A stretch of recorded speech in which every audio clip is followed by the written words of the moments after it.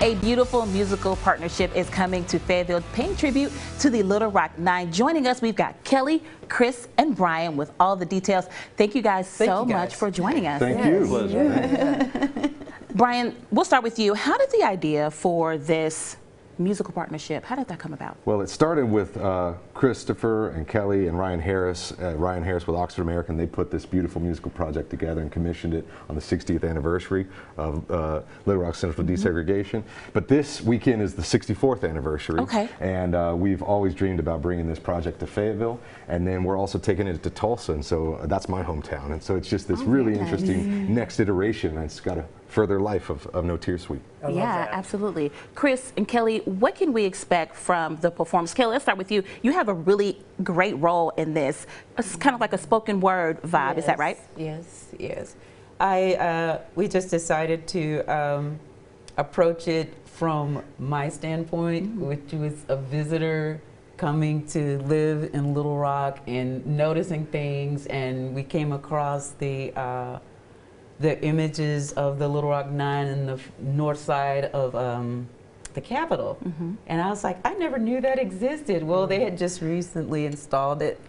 Our friend gave us, Danny Brown, who's an English major, gave us the book, Warriors Don't Cry. And it came full circle. One day, Ryan asked, you know, do you all create music? Do you all write and create music to perform? And we were like, well, yeah.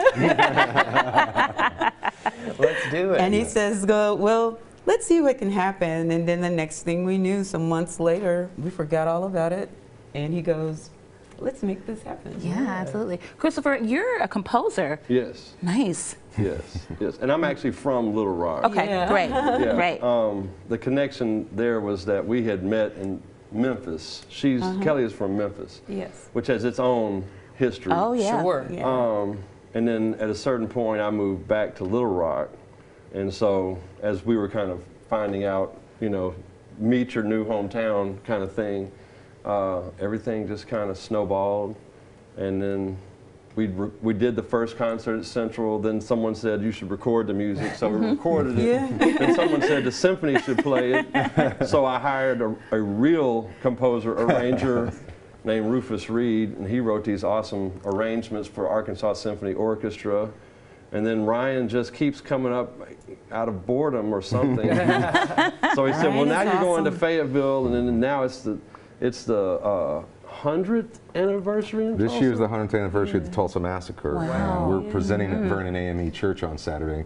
Vernon AME was burned during the massacre. They rebuilt, and we're going to stream from inside that historic sanctuary. Wow. Yeah, so you so much talked history. about, you said, Brian, it has a new life, right? And you keep building and adding on. So I know that there's something happening at the library, and then you're taking it on the road to Tulsa, and you can live stream. Tell us the details of how we can check it out. Tonight, Friday night at the Fayetteville Public Library, it's a free show. There are a few tickets left via FayettevilleRoots.org.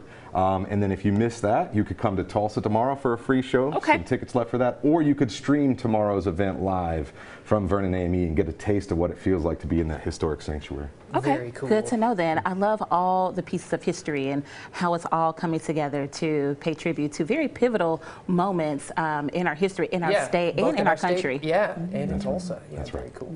Thank you all for the work that you're doing. Looking forward to checking it out for sure. Thank you all. Very excited. Yeah, what time is the live stream tomorrow? Sure.